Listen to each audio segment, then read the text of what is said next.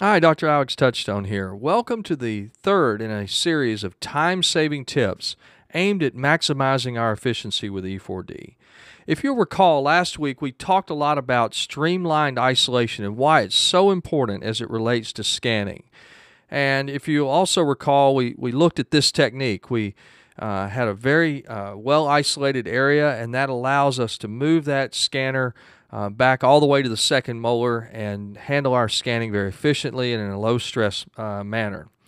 And so let's segue over into scanning today and look at the scanning sequence itself and evaluate whether or not we can improve that sequence and lower our procedural time. So first, let's focus on the old way of scanning, as I call it. And in this scenario, the typical workflow is that we give anesthesia and then we wait about 10 minutes for the anesthesia to take effect. Of course, after that, we prep and then we scan the prep, and with the HD wand, this takes about 2 minutes. And then we're going to make a bite registration, trim the bite registration, and then scan that bite, and that takes another 6 minutes in the mouth. And so the total time for this methodology, excluding the prep, is about 18 minutes. Now let's see how we can compress that down. And first, let's focus on what I call the anesthesia gap. You know, it takes, again, about 5 to 15 minutes, or an average of about 10 minutes for anesthesia to take effect using traditional anesthetics. And during this time, oftentimes we just simply leave the room, and the patient and the assistant have a little chat, and so we need to close that gap. So let's use this streamlined method to close part of the gap, and then we'll look at another method to close all of the gap. All right, so imagine we have our HD wand, and we give anesthesia, again with traditional anesthetics, and then during that anesthesia onset, we scan the opposing arch instead of simply waiting. So we're going to scan the opposing arch with the HD wand. That takes about 2 minutes. And then we're going to wait another 7 minutes or so for the anesthesia to finish taking effect, prep the tooth or teeth, and then scan the prep and the buccal bite instead of a bite registration. And with the HD wand, scanning the prep and the buccal bite takes about 3 minutes. And so our total time for this scenario, excluding the preparation itself, is about 12 minutes. Well, we've saved 30% of that time, haven't we? We've saved 6 minutes. But let's go down even further. And let's think about using the new Nevo wand along with a buffered anesthetic. Now, I'll get into this in more detail in a future webinar, but a buffered anesthetic reduces the onset time down to 2 minutes maximum. All right, so we can bring that anesthesia time down, or onset time down to 2 minutes, and during that time of onset, we can scan the opposing, and with the new Nevo system, we also scan the preoperative quadrant before we prep.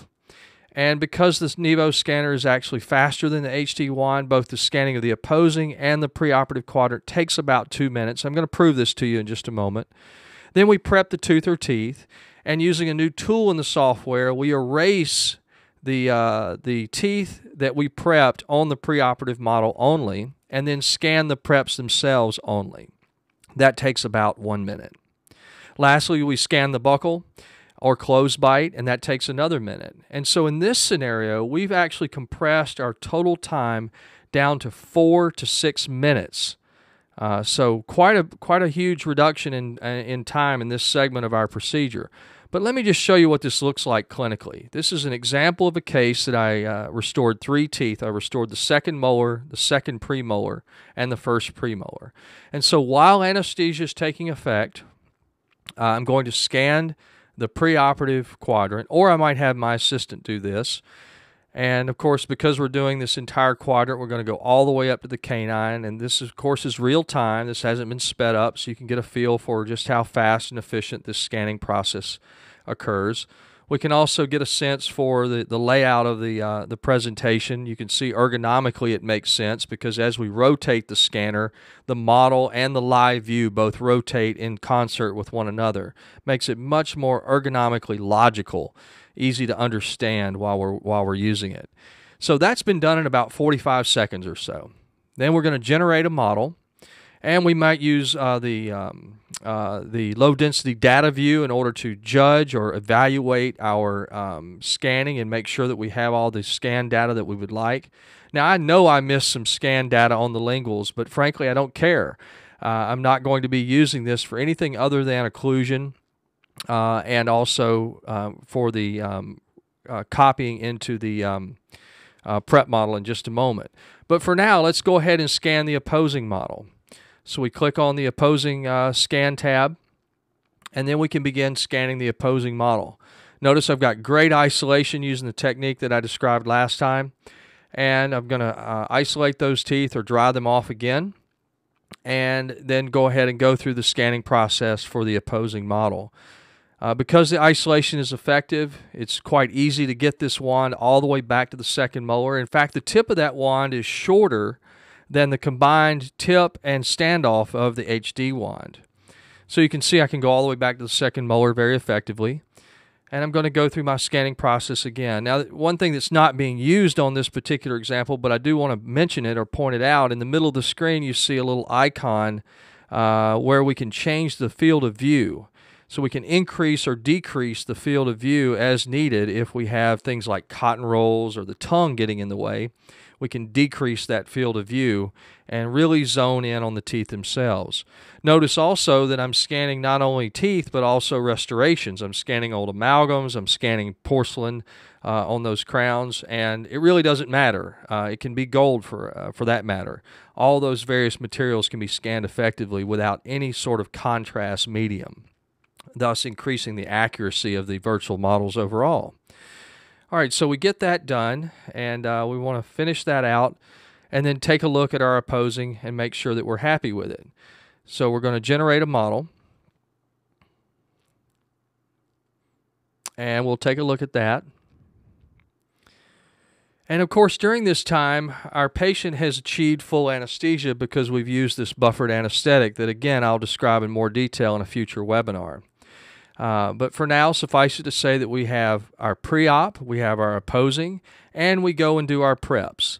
After our preps are done, we click on the prep icon, as you see there, and we're asked or given the opportunity to save some more time by copying the pre-op model into the prep model library.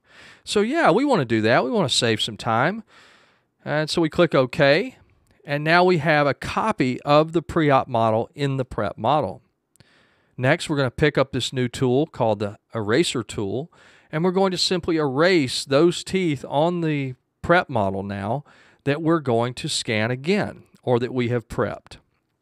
And so we select the eraser tool, we go over to our model, and we erase the data that represents the preps and perhaps some of the interproximal or proximal space of the adjacent tooth. Because we certainly want to scan that as well if we've done any enamelplasty or what have you. Now, in a future webinar, I'll also show you how to use this eraser tool to create a virtual reduction coping. And we can look at that at a later webinar. But for now, we've got our prep model erased, and it looks like that. Now, granted, it doesn't look very pretty right now, and we might even want to erase just a little bit more right there. So let's go ahead and pick that up. But it has what we need. It has the data that we want to keep, and it has removed the data that we want to rescan. So imagine we go back in the mouth and we rescan our preps only. Now, as I'm scanning this prep on the second molar, I want you to notice just how deep this subgingival margin is. Again, because of the accuracy of the system and the isolation technique that we described last time, we can see those subgingival margins very clearly, especially with the use of the ice view as you see there. All right, so now we've got our scans, we've got everything that we need in order to restore these teeth, and we've saved quite a bit of time. Now remember, with the old method, I estimated our time at 18 minutes, excluding the preparation itself.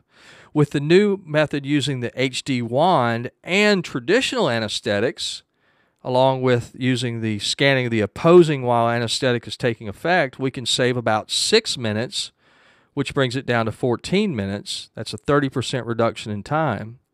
Or if we want to go all the way to the edge of the envelope and use a buffered anesthetic and the new Nevo wand with the tools that were described in that method, we've now reduced our scanning time down to 6 minutes from 18 minutes.